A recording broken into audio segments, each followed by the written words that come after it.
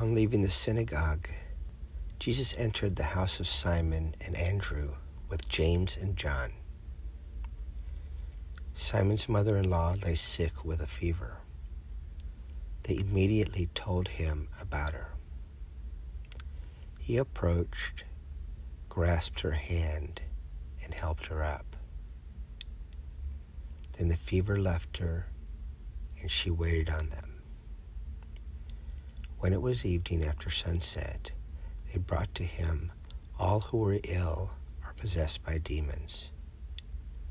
The whole town was gathered at the door.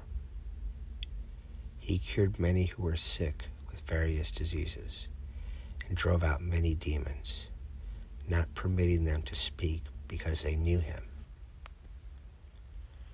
Rising very early, before dawn, he left and went off to a deserted place where he prayed. Simon and those who were with him pursued him, and on finding him said, "Everyone is looking for you."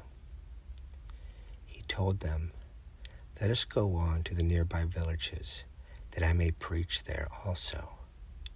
For this purpose have I come." So he went into their synagogues, preaching and driving out demons throughout the whole of Galilee.